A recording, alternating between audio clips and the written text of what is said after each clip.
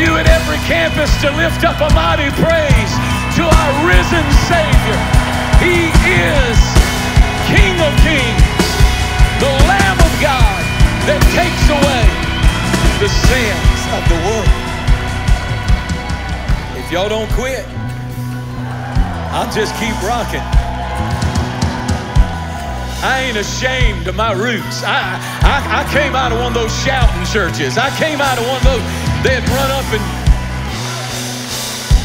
Y'all, many of you don't know what I'm talking about, and I'm giving away a secret.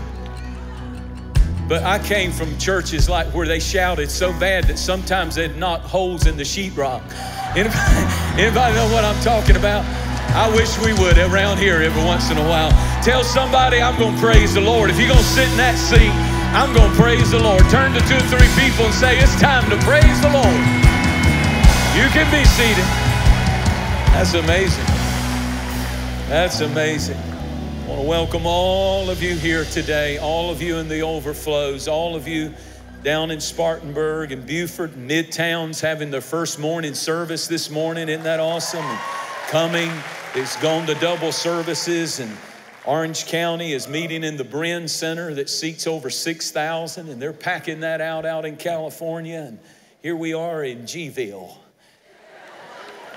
And isn't the Lord blessing us? How many of you'd like to hear just a little bit more of that? I know you would. And it's not fair to whoever arranges the services to let them sing and then me have to preach behind that. I don't appreciate that. It's kind of anticlimactic from this point forward. But God is in this house, and it's pretty exciting, and it's alive. And I'm believing God today to touch you in a powerful, powerful way. If you have your Bibles, I do want to read the miraculous story of Easter that's found in the New Testament, Luke 24. You can look on the screens. Now, on the first day of the week, very early in the morning, certain other women came with them to the tomb, bringing the spices which they had prepared. Turn to somebody and say, that's the Spice Girls. And they found the stone and it was rolled away from the tomb. And they went in, listen, and did not find the body of the Lord Jesus. And it happened as they were greatly perplexed about this, that behold, 2 men stood by them in shining garments, which tells me it wasn't men, it was angels. Then as they were afraid and bowed their faces to the earth, they said to them, what a great question. Why do you seek the living among the dead? He is not here, but he is risen. Remember how he spoke to you when he was still in Galilee, saying the Son of Man must be delivered into the hands of sinful men and be crucified, and on the 3rd day rise again. And then they remembered his words. It's a powerful, powerful thing to understand what happened at Easter. A great, great preacher who has gone on to be with the Lord left a legacy of 2 remarkable sermons. One of the sermons that became quite famous from Dr. S.M. Lockridge. He was an African-American pastor and preacher. So leader in the civil rights movement, marched with Dr. King, but even more notable than that was his ability to preach Jesus from the pulpit. He had a famous sermon that was called, That's My King. And it became world famous, and whether you realize it or not, you've heard it. You've heard bits and pieces of it. There's not a preacher in the nation that hasn't taken some of it at some point. And if they haven't, they're just young and haven't discovered it yet. But it's a remarkable, remarkable sermon. Then his second sermon that became famous, that sometimes someone will say something and it becomes something that lives for generations, and that's what's happened with his second sermon. It was called, It's Friday, but Sunday's Coming. You know, if you get a title like that, you don't have to preach good if you can just come up with a good title. It's Friday, but Sunday's coming. It's 3 minutes of a sermon, but it's 3 minutes of truth that are profound. And I want you to hear them from the lips of this great preacher. And let the message settle in, and I'll come right back. Check this out.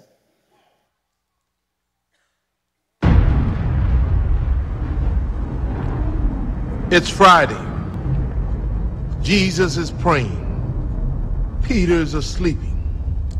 Judas is betraying. But Sunday's coming. It's Friday. Pilate's struggling. The council is conspiring. The crowd is vilifying. They don't even know that Sunday's coming. It's Friday. The disciples are running like sheep without a shepherd. Mary's crying. Peter is denying. But they don't know that Sundays are coming. It's Friday. The Romans beat my Jesus. They robe him in scarlet. They crown him with thorns. But they don't know that Sunday's coming. It's Friday. See Jesus walking to Calvary. His blood dripping. His body stumbling. And his spirit's burdened. But you see, it's only Friday. Sunday's coming. It's Friday. The world's winning. People are sinning. And evil's grinning. It's Friday. The soldiers nailed my Savior's hands to the cross. They nailed my Savior's feet to the cross. And then they raised him up next to criminals. It's Friday. But let me tell you something.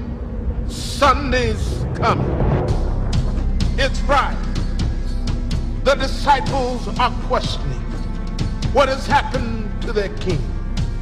And the Pharisees are celebrating that their scheming has been achieved. But they don't know it's only Friday. Sunday's coming. It's Friday.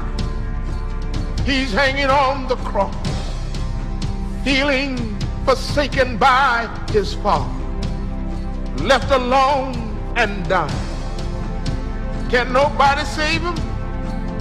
Oh, it's Friday, but Sunday's coming. It's Friday. The earth trembles. The sky grows dark. My King yields his spirit. It's Friday. Hope is lost. Death has won.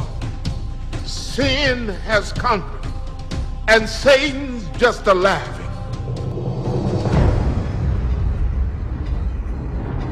It's Friday. Jesus is buried. A soldier stands guard, and a rock is rolled into place. But it's Friday. It is only Friday. Sunday is a coming.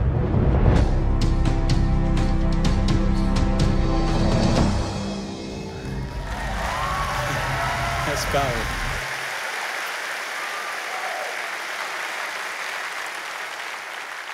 So I want to preach part 2 of his sermon. And it's simply this. He was right. He was preaching Calvary was Friday, but Sunday's coming. But I want to preach good news today that it's Sunday. It's Easter Sunday, and Jesus is coming. Just like he said he would. He's coming again. There is no Easter Sunday without horrible Fridays. The sky grew dark. The earth began to tremble. What a horrible, horrible thing that was heard as Jesus uttered from the cross, my Father, why have you forsaken me?" The veil was torn in the temple. Jesus hanging on the cross. Heaven is weeping. Hell is rejoicing.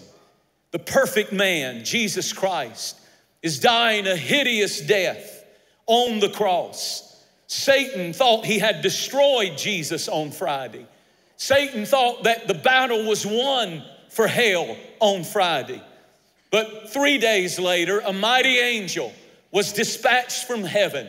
He rolled the stone away, and Jesus Christ stepped out of that tomb. When he died on the cross, he was a silent lamb. But when he rose from the dead and stepped out of that tomb, he was no longer a silent lamb. He was the Lion of the tribe of Judah, and he was roaring with resurrection power. And today the message is, he is not here in that tomb. He is risen. It's Sunday. It's Easter Sunday, and our Savior has humiliated hell. Our Savior has outwitted Satan. He has overpowered the grave. He has caused sin to bow its knee. He has defeated the strategies of hell against you and against your family. He has taken your sin and your shame, and he has pronounced that you are forgiven and you are a child of the Most High God. It's Sunday, and Jesus is coming again. Do you believe that? Say amen, somebody. If you want to really understand this day, what atheists don't understand, what Christian critics don't understand, is you can't just go to the story of Christmas and stop of a baby being born.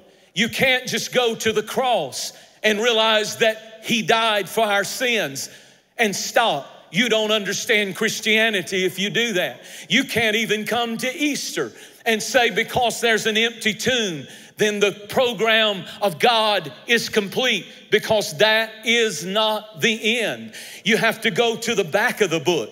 And when I go to the back of the book, it tells me that it's Easter Sunday, but it's not over. He has conquered the grave. He has conquered sin, but one day he's coming back again. The trumpet is going to sound, and ain't no grave gonna hold our bodies down. The trumpet is gonna sound. There is going to come a change in the moment, in the twinkling of an eye. We'll be caught up together to meet the Lord in the air. It's Sunday, but Jesus is coming. I love that line that S.M. Lockridge said. He said, the world is winning, people are sinning, and evil is grinning. But I want to say, it's Sunday. They may be grinning and winning and sinning, but Jesus is coming, and we better be ready. We better get our hearts ready. We better get our families ready, because he's coming soon. He's coming soon. You can't take half the gospel, and it doesn't end at the tomb. He's coming soon. I've read the back of the book, and it's Sunday, but Jesus is coming. I want you to know that we don't celebrate a resurrection only that happened 2,000 years ago, but we celebrate another resurrection that is coming for those who have died in the Lord. Your mothers, your fathers, your children, your sons, your husbands, your wives, people that you love, people that you miss, people that you think about, people that your heart was warmed while she was singing a few moments ago. Ain't no grave gonna hold. And you couldn't help but see before me, my father's face flashed, that's gone on to be with the Lord. My brother's face came before me, and other ones, my grandfather, people that I've loved, and people in this church that I preached their funeral. But one of these days, the trumpet is going to sound, and we're going to a land where there is no more death, no more crying, no more sighing, no more pain, for the former things will be passed away. And I want to remind Satan that one angel is going to chain him and throw him in a bottomless pit, and ultimately he's going to burn in the lake of fire that I'll never go to, because Jesus is alive. It's Sunday, but Jesus is coming. Give him a praise if you believe it. At every campus, give him a mighty praise right now. Hallelujah. Calvary was a tremendous temporary victory for Satan and all of hell. It's a true story about the war between England and France. Napoleon had invaded England, and everyone knew in that nation of England that if they didn't make a stand and stop Napoleon at a place called Waterloo, the whole nation would fall. They would all go into captivity. So the Battle of Waterloo became critical. The British captain was named Wellington. He was over all the armed forces that would fight Napoleon and his powerful army. They had never been defeated. Back then, they had signalmen that would stand on mountains, and they would send signals from mountaintop to mountaintop, from signalman one to another, until they reached the city of London. And there in London, thousands upon thousands of people. Back in those days, the only form of communication, they erected a big billboard, as massive as they could see, so that everybody in the streets of London could look up and see how the battle had ended at Waterloo. They knew if Wellington had been defeated at Waterloo, then the battle was over and they were going to become slaves to Napoleon and his armies. So they waited, watching, and the signal started coming from the battlefield, how the battle had gone. And just as it would happen, this is a true story, the fog started setting in, as if you've ever been there to London, it can come suddenly out of nowhere. And as the man was writing on the billboard with red paint, he wrote these words, and then the fog came and it covered. But all they could see was two words that he wrote: Wellington defeated. Wellington defeated. The people of London, their hearts sank in fear. Many began to tremble and cry, and some ran to their homes and locked the doors, and others stood in the streets dumbfounded, heartbroken, realizing that their nation would never be the same. Wellington defeated was the message. But as some were still standing in the streets, the fog began to lift sometime later. And someone happened to look up and they realized that the message had been obscured in its entirety. One word was missing.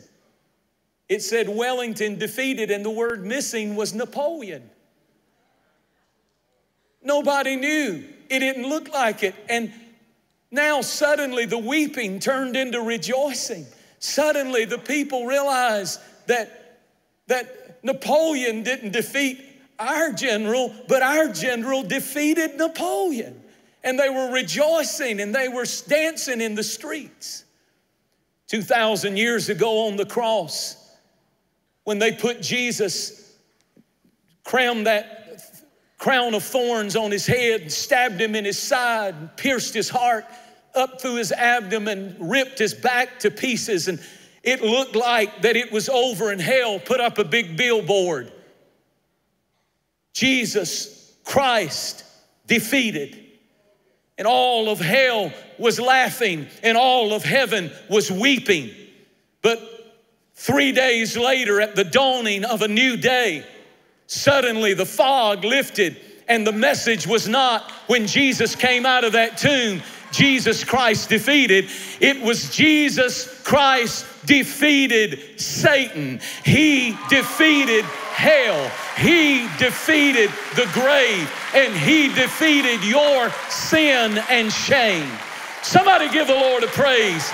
I'm glad that Calvary was the devil's Waterloo.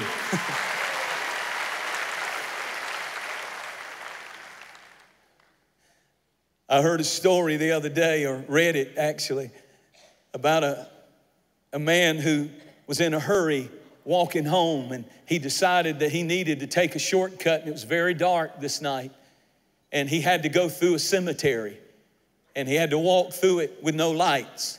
And he was walking, and I guess he was a little freaked out, and he was looking around, hearing strange sounds, and he walked and fell right into a grave that had been freshly dug.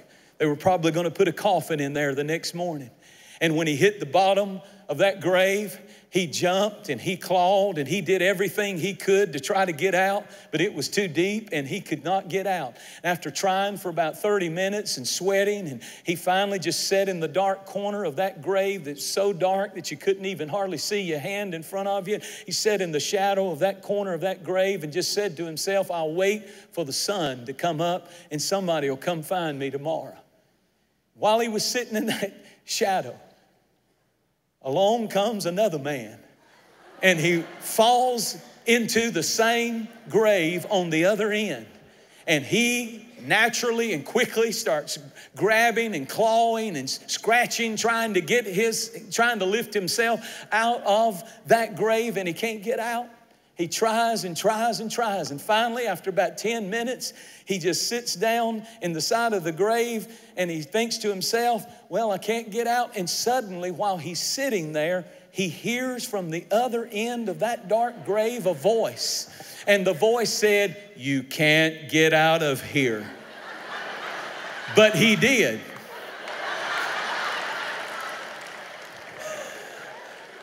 When they put Jesus in that tomb, all the demons in hell and death itself said, you can't get out of here. But I promise you, he did. He did it for me. He did it for you. He paid the price. He conquered death, hell, and the grave. Tell somebody beside you, he did it. It's Sunday, but Jesus is coming.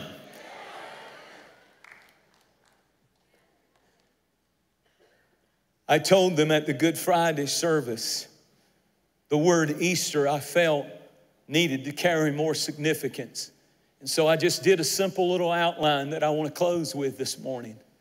I want you, if you've got a pen or a piece of paper, to write this down. If you've got a phone, I want you to make a note, and I want you to remember what I'm about to share with you over the next 6 minutes. But there are the letters of the word Easter. Write them down, E-A-S-T-E-R, write it like that, and the E stands for Emmanuel. The message of Easter is God is with us. The message of Easter is Jesus came and he was God in skin.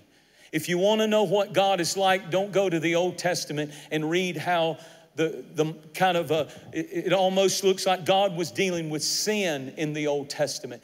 It was brutal, eye for eye. You had to pay, the price of sin had to be paid. But if you really want to know what God is like, Jesus said, if you've seen me, you've seen the Father. You want to know how God looks at you? Then look at Jesus. How did he treat people? He was never mad at anybody. He was never angry at anybody except Pharisees and hypocrites. But to people who were hurting, to people who were caught in sin, to people who had failed miserably, to people who had messed up, he would throw his arms around them. The woman caught in the act of adultery, the woman married 5 times and living with number 6, he didn't condemn her. He said, neither do I condemn you. Go and sin no more. He said, I give you living water. That's who Jesus is. If you want to know how God loves, look at Jesus. If you want to know how God thinks, look at Jesus. You would not be afraid of Jesus.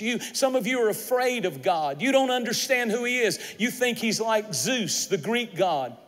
The pictures of Zeus, he has one finger pointing and he has with the other arm a lightning bolt. And he's just waiting on you to mess up. And many of you have an image of God like that. And he's waiting on you to mess up, and when he does, he's going to get you real good. That is not the God of the New Testament. The God of the New Testament, whose name is Jesus, says, I love you. I took your sins away. I paid the price. All I want to do when I catch you is love you and bless you and raise you and forgive you and restore you and be with you wherever you go. Emmanuel, God is with us. And then there is the A, which stands for atonement.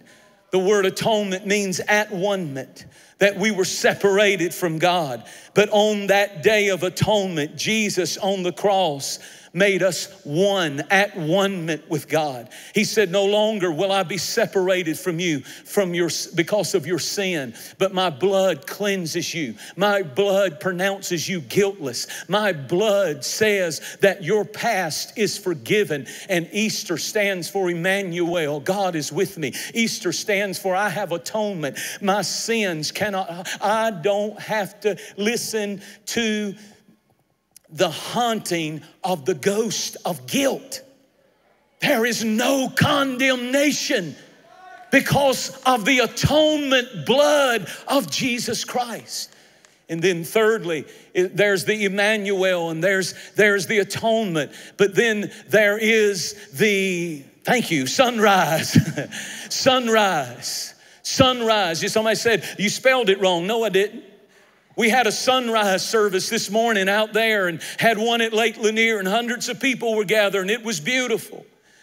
But I'm not talking about that kind of sunrise, S-U-N. I'm talking about S-O-N.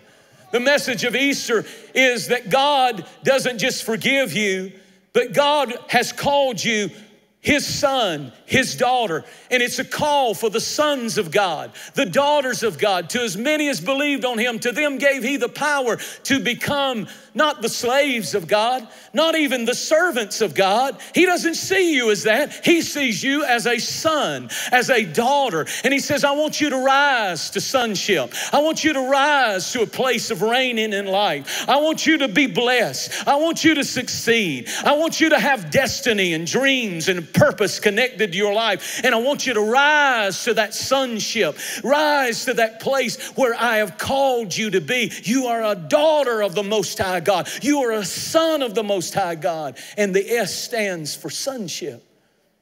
Then I want you to see that the T stands for truth. There's a powerful verse in Numbers. They can throw it up, and it says, is God a man that He can lie?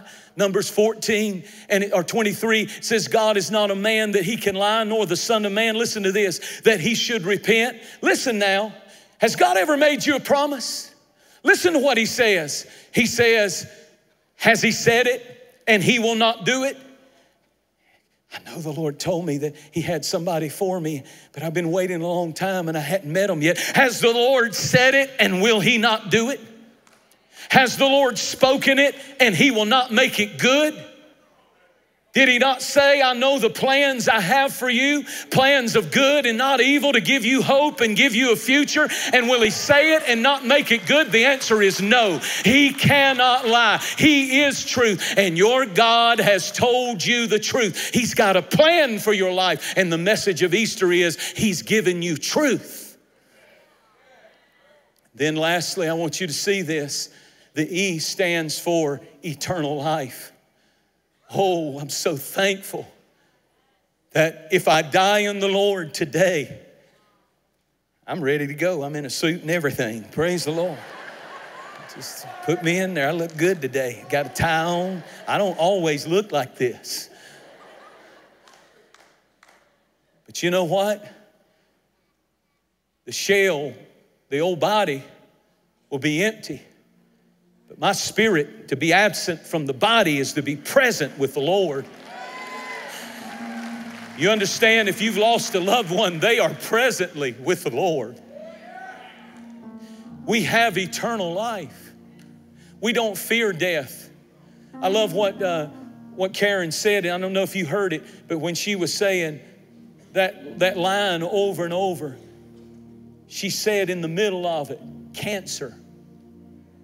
Cancer can't keep me down. Disease can't keep me down. Nothing can separate me from the love of God and eternal life that has been given through Jesus Christ.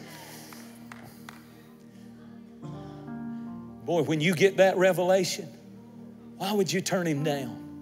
Why would you wait? Why would you put it off to another day or when I get older or later? You can have eternal life. And lastly, the R stands for resurrection. That because He was resurrected and came out of the grave, you have resurrection power. You have the power of the Holy Spirit right now that says there ain't no grave, the grave of alcoholism, the grave of drug addiction, the grave of shame, the grave of failure, the grave of self-hatred, eating disorders, whatever it is that the enemy has put you in and said, this is going to be your death. This is going to be your ending. There is no grave that can hold you if Jesus is Lord of your life, because He gives you resurrection power today. And all you have to do is receive Him. At all the campuses, I have the greatest job in the world. I get to tell you that God loves you, that God is for you, and He wants to get in you. He wants to transform your life. And all He's waiting on is an invite. If you just open the door, if you just respond, if you just let your stinking pride be put under your foot today, say, you know what? It's Sunday. It's Easter Sunday. But Jesus is coming. I better get ready. I better get my family ready. I better get, my whole life needs to be in one direction, moving toward heaven, moving toward eternity. Where will you spend eternity? Where will you spend eternity? I know in whom I have believed. Because He lives. Would you stand up at every campus? I can face tomorrow. Everybody at every campus, sing it like a big choir. Because He lives. That's beautiful. All fear is gone. All fear is gone. Because I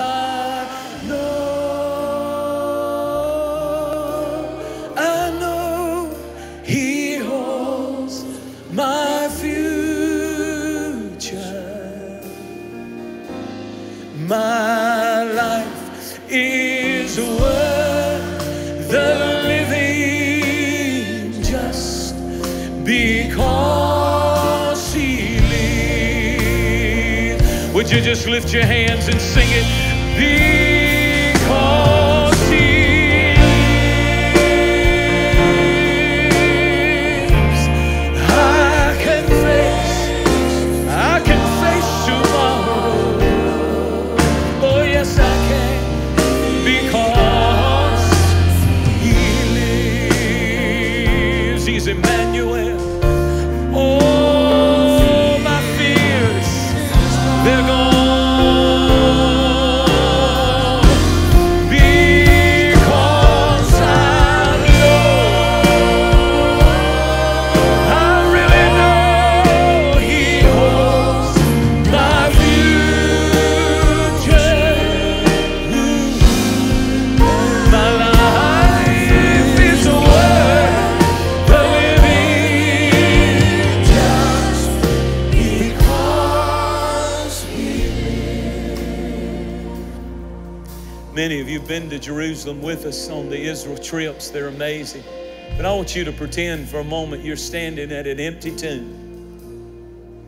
Then sings my soul, my Savior God, to Thee. How great Thou art. Sing it, church. How great Thou art. Worship Him. Then I sing from my soul, oh, my Savior, my God, I sing to Thee. How great Thou art.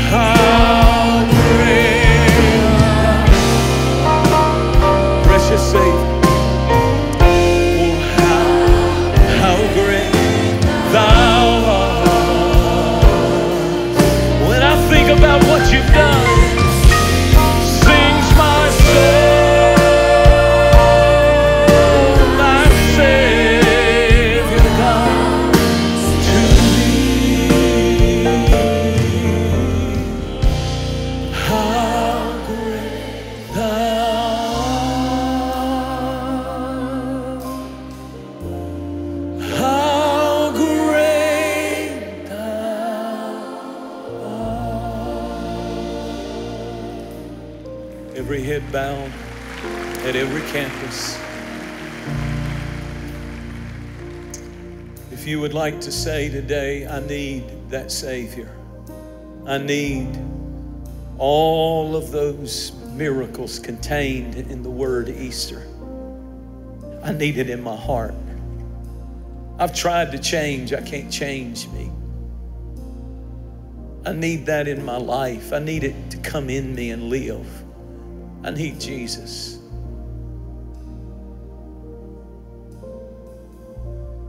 It's Sunday, but Jesus is coming. Get ready. Get ready. If you're listening to me today, it's not by accident. I really feel a constraining now. Many need to make a decision for Jesus Christ. They're backsliders. They need to come running, not to a God who's angry at you, but one who's ready to wrap his arms around you. He's been waiting. If you want Jesus to be Lord of your life and you don't know you're right with God and you'd like to have that peace, that forgiveness, you know that's you. I won't embarrass you. I won't humiliate you. I'm going to pray for you. But he never comes where he's not invited. And when you raise your hand in a moment, that is the invitation. And his Spirit will come running.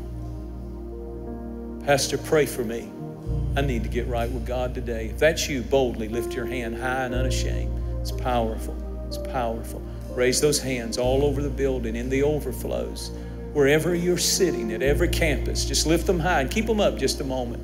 Hands up, hands up. Up in the balcony. I'm looking in the balcony now. Looking at every campus.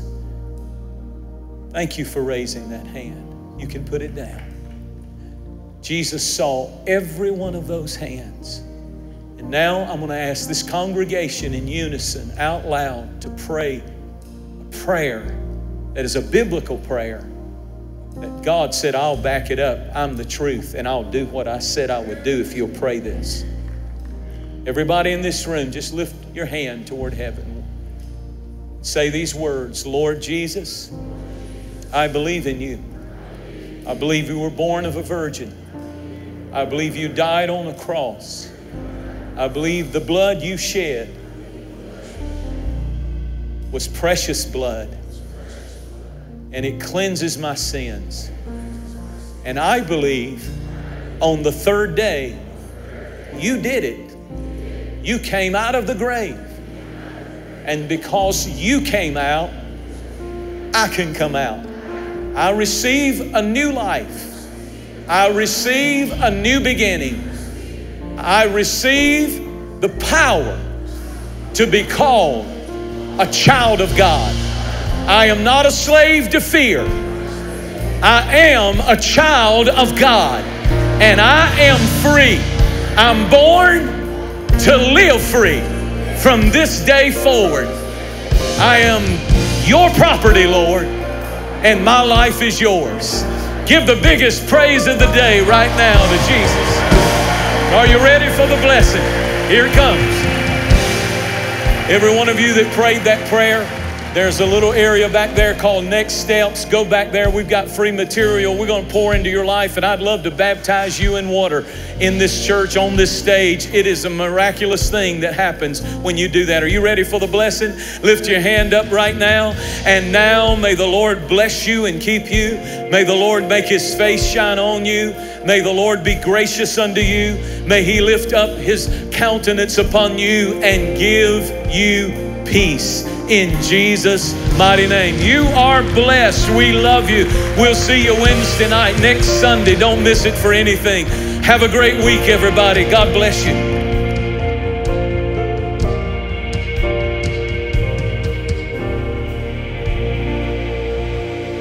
We're leaving here today. I want to remind you that if you have not yet picked up your ticket for Forward Student Conference, you can do that by going to forwardconference.org.